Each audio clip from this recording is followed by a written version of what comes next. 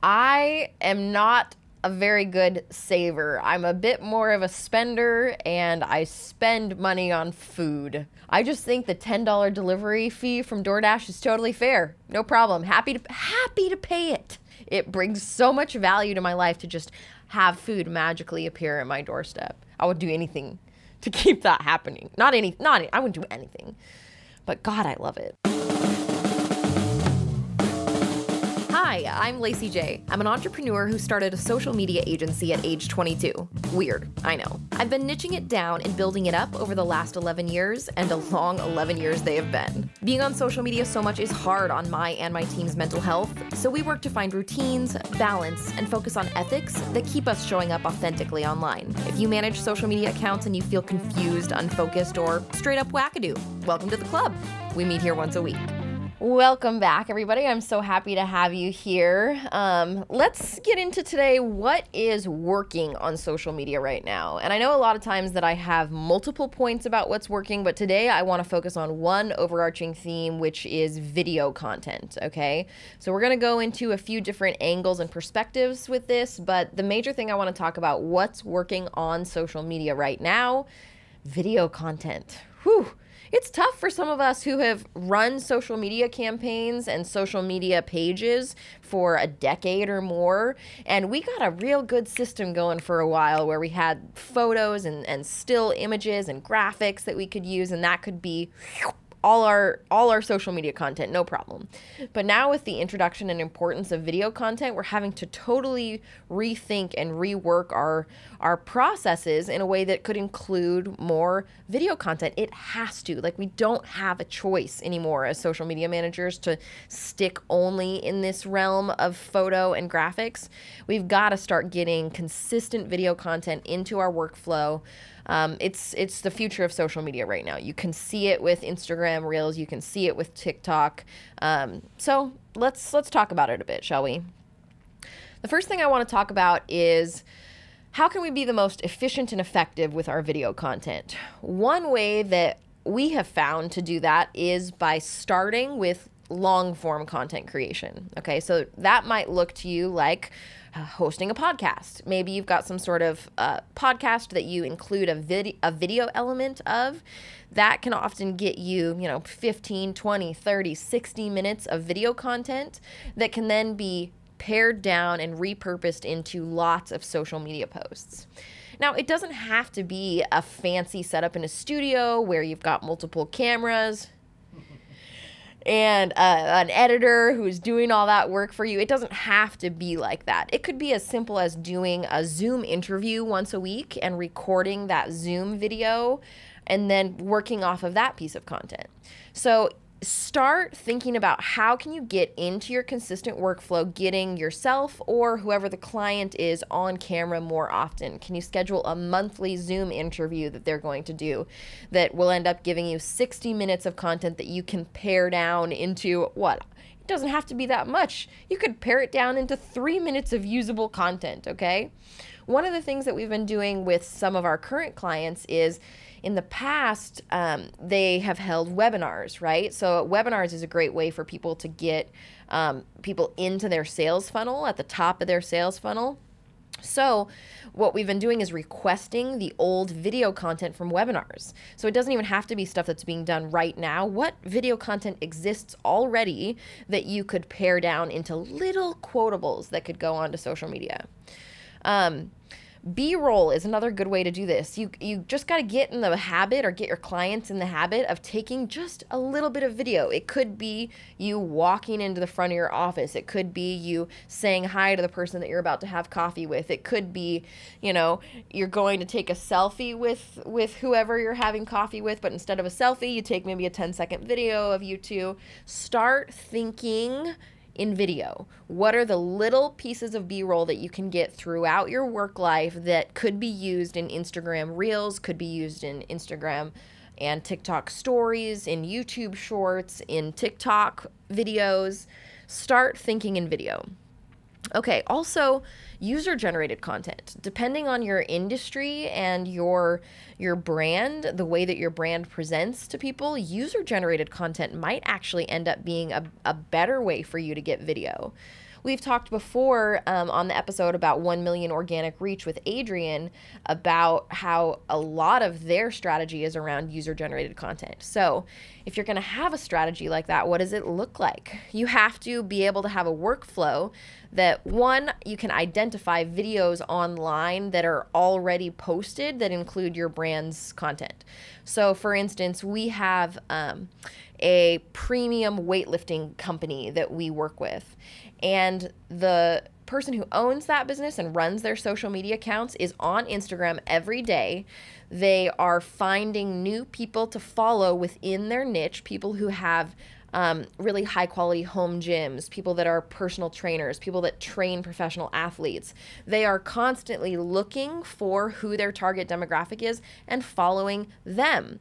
They also have a really good workflow of when somebody purchases from them, they find out what their social media handles are. So they start that conversation during the sales process so that they can connect with them on social media, so that they can promote the concept of the customer putting content on social.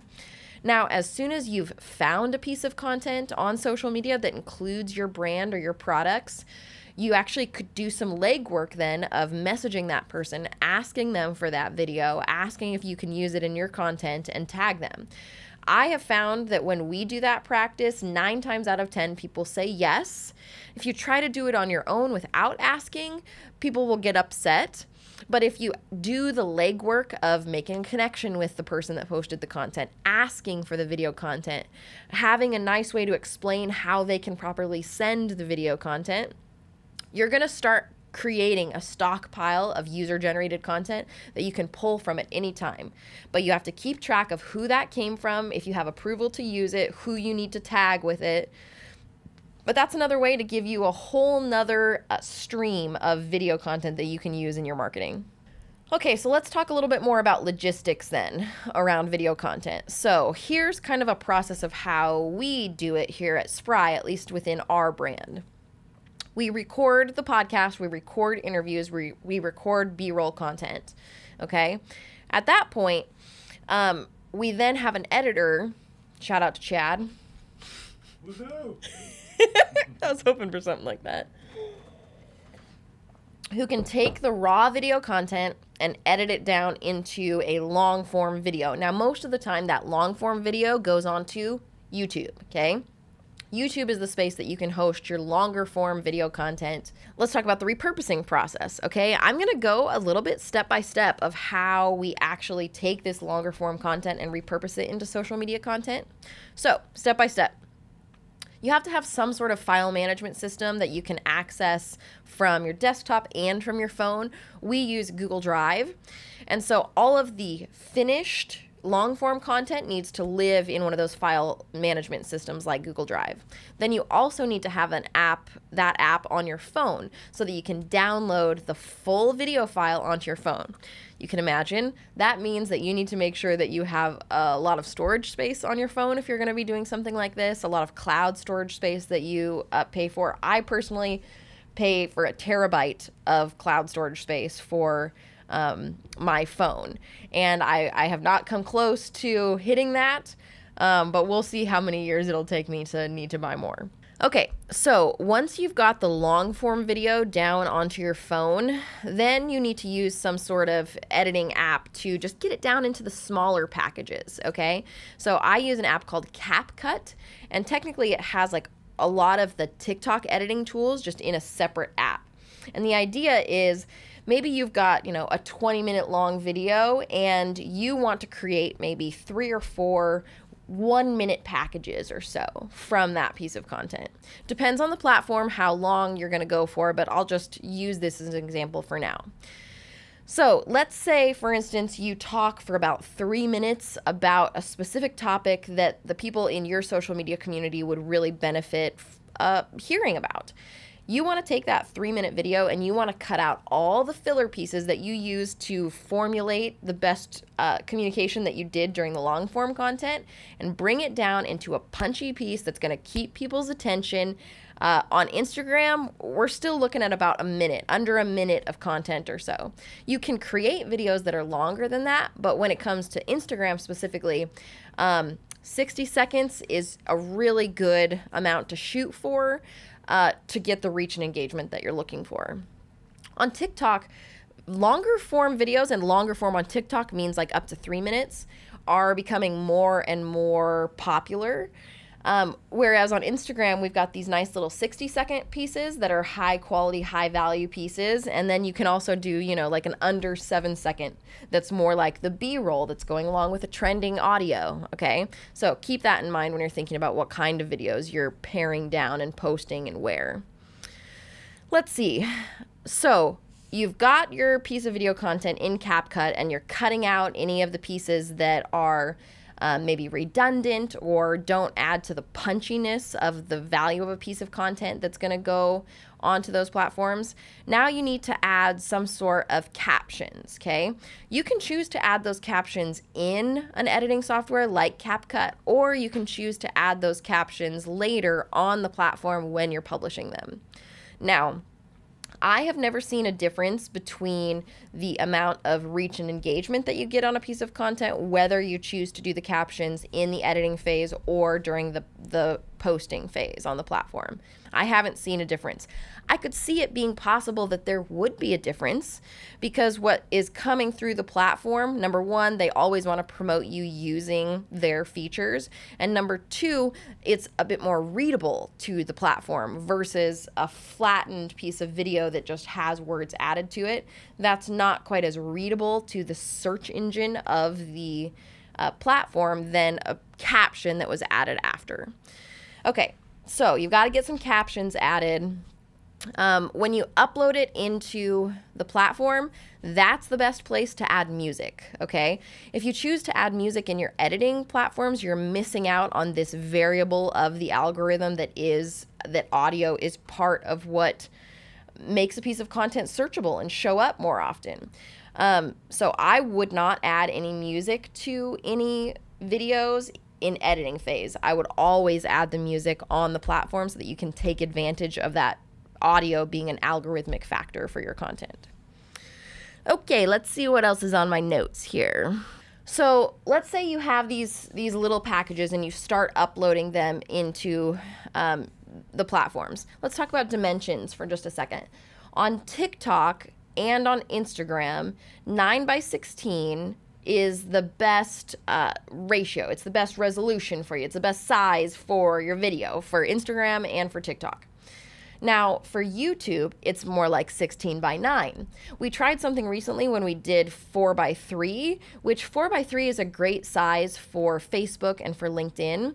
When we did it on YouTube, though, when you watched the piece of content on a phone or on a computer, it looked fine, but when you actually pulled it up onto a larger size screen, like a television screen, it was stretching that 4:3 video to fit into a 16:9.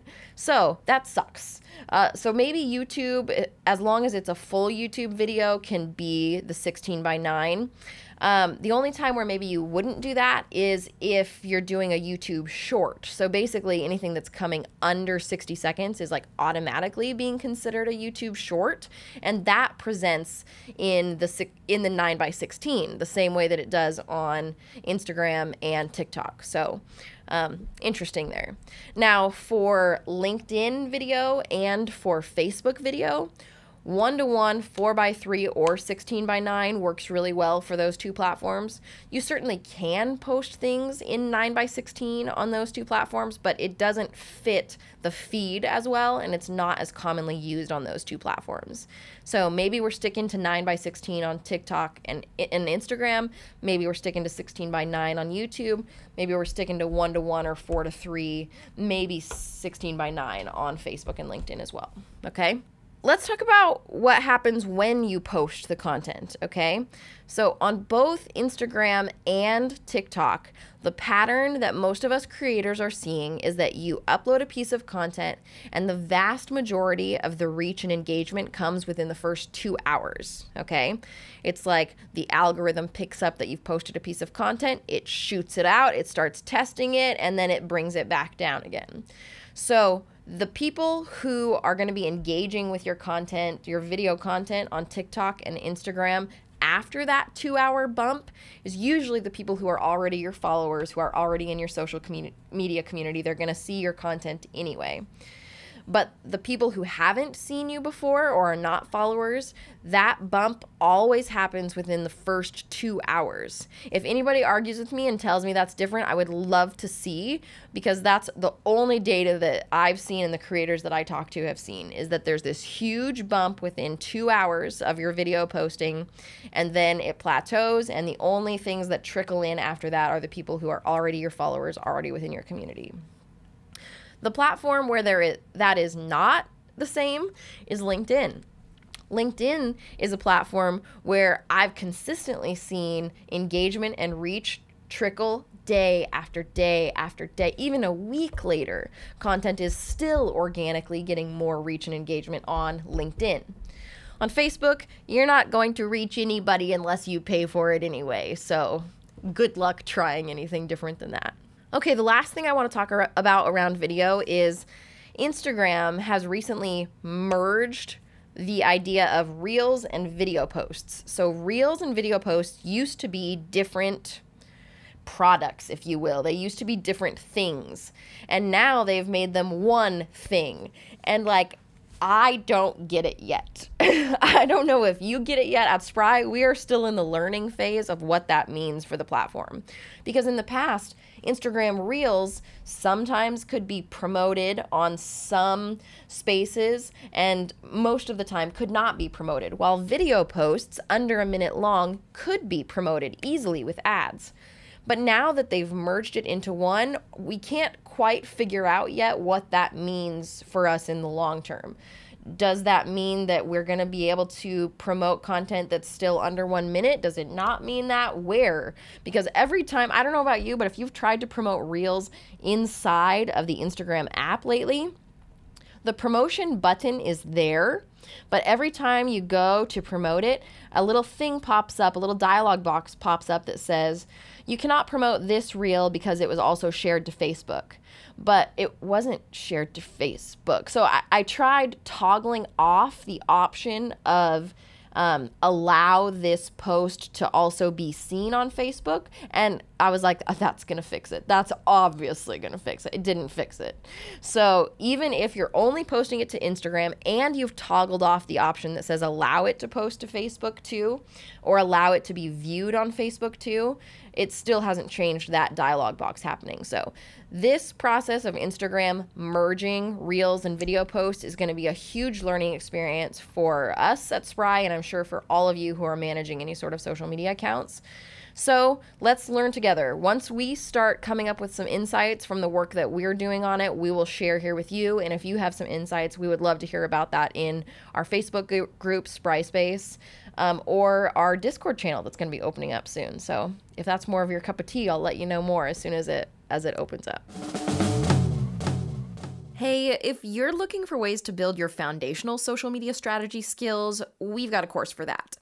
I worked with Adrian Harvey, who's the lead digital strategist at Spry, has a master's in digital media, and has worked in digital marketing for over 10 years to create this course. The course is called Social Media on Purpose, and it takes all of the lessons we've learned over our combined 24 years in the industry and distills them down into bite-sized lessons for you to enjoy. If you're interested, check it out at thinkspry.com/courses. Also, we're kind of cute and funny if that's important to you. Okay, so before I let you off for the week and you head out to do all your social media content, my one thing I'll leave you with this week is to move your friggin' body, okay? Us social media managers, we just sit here with our phone and our jaw is all clenched and our shoulders are up at our ears and our back is hunched, and we're so frustrated because the story sticker all of a sudden went behind the last layer and I forgot to edit this and now I can't edit my post properly, and there's just so many things that cause us frustration, and we're just so closed in our body so often, and most of the time we're highly caffeinated and we need to move our bodies a little bit more. I'm just going to say it, okay? So maybe that means you're going to stretch for 10 minutes today, and then you're going to post about it on social media so that people can clap for you, because that dopamine hit helps you to build a pattern around it, okay? Maybe you're going to go for a walk with your dog. Maybe this time when you throw the ball for your dog, you're not going to sit on your phone the whole time. You're going to walk while you throw the ball for your dog. Whatever you do, just move your body a little bit more. You function because of it, and it deserves a little bit of your attention too. You will be better at your life. You will be better at your job.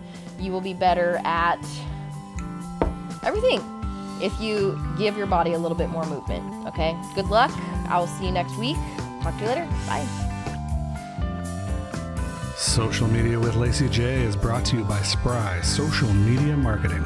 Edited and produced by Chad Hinman and executive produced by Lacey J. Fott.